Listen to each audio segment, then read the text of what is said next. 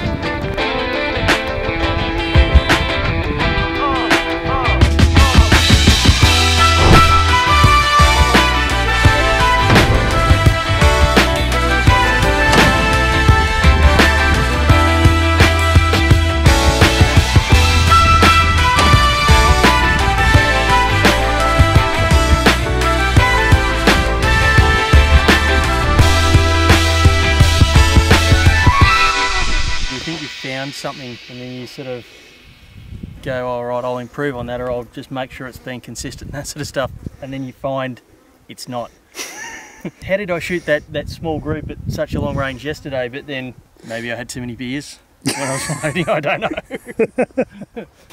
I'm having trouble getting on target at 500, which I wasn't the other day. I managed to shoot a pretty good group at over 1,000 metres, and today I'm having trouble hitting a target at 500, about sort of yay by yay. What I've resolved to do is take some cardboard and set it up at 100 metres and just shoot a few groups and see if I can see if the load itself is particularly inconsistent and not very accurate, and see if that's the problem. If it's not, then it's just me, which is quite possible. So it's frustrating then when it doesn't quite go to plan, isn't it? Yeah, and my naivety about how quick I thought this whole process was going to be. Yeah. Thinking that being a big caliber, you know, you do your load development in like whole grains or half grains and that sort of stuff, and I thought it'd be, you know, a pretty easy sort of thing to find the right node and that sort of stuff. And yeah, it's actually a lot more frustrating than I thought it would be. Part of the journey. Part of the journey. It's all part of the rich tapestry. Totally. And then it keeps you awake at night. First world problems, yeah? Yeah, totally, totally. And then you go back down there and you shoot this and they'll go terribly. And then eventually you'll get home and then realise your Picatinny rail's loose or something like that, something like that, something like that, something like that. Yeah, exactly, yeah. Exactly. Of course, it's the best kind of day for mucking around with a big chunk of cardboard when it's windy. This is quite a contraption you've got, mate. I just realised I'm complaining a lot. Everyone wants to see me complain. So if I'm aiming about there, I should have something up here somewhere, I reckon. Challenges you face with new projects, new ideas, and they're all meant to go perfectly. And it doesn't just happen in shooting, but it happens a lot in shooting, for sure. Yeah. That's life. Yeah, it's part of it. And then capture it all on film, so people can learn from it. Laugh at it, learn from it, learn from it. Yeah, that too. Yeah, you're a beacon, but not to follow. A beacon that says don't ever do this. Yeah, don't come near. Yeah, we had this great idea and don't do it. Yeah, I'm not gonna lie, it didn't work out. So we were talking about things being loose, like Picatinny rails. Picatinny rails loose or something like that. It should also be worth mentioning muzzle brakes are included in that check of things that are loose, because mine was loose.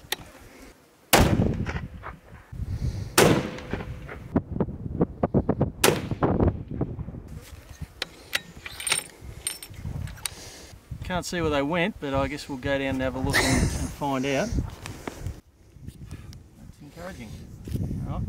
So what's happened, mate? Well, what's happened is, my muzzle brake was loose, and when I tightened it, the groups got tighter as well. So, turns out there's actually not a lot wrong with the load. It's just, I should have checked the gun. So based on what you just said, Ben, you said that you tightened up your muzzle brake and your grips got tighter. Yep. So how tight can you get your muzzle brake? I don't know, but I got a spanner in the back of the ear. So we'll get tightest grips ever. There's a method we used to teach when we were teaching long-range shooting that would have solved your problem prior to you having to change targets, and it was the front to back check. And so basically, if you're having a problem with your gun, and that's a different front to back check, that one.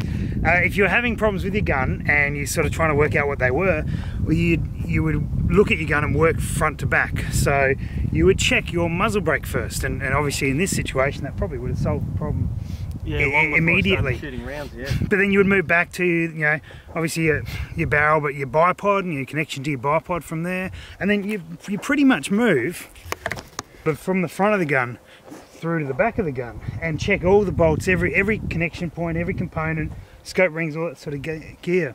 Because you did it in order, you didn't sort of check your scope and then check your bipod and check something else, you won't miss anything. You go all the way from the front to the back of the gun, making sure it's all doing exactly what it's meant to. Funnily enough, that would have helped. Anyway, problem resolved hopefully. So let's get back out at 500 and give it a crack. So I tightened it up, and funnily enough, my group's got a lot tighter as well. And thankfully, Rusty's capturing all this for his video later on, so we can share in this slightly embarrassing on as many different channels as we can, because people can learn from this. Everyone's a winner today. Except you. Yeah, except me.